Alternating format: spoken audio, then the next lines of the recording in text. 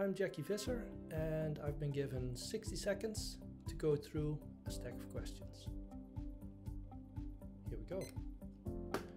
So, first question, what do you do at ARG-tech? I'm a lecturer at ARG-tech, so I teach in computing and I do research on argument technology. What are you working on right now? Right now I'm trying to cram as many of these answers into 60 seconds as I can, but generally I'm working on redesigning my modules for the coming year for teaching and on argumentation research related to intelligence analysis. What's the best thing about working at the Center for Argument Technology? Well, we have a really pretty amazing team here and flexibility to work on projects that we're interested in, so that's pretty good. What do you like to do outside of work? Hill walking. Hill walking is nice.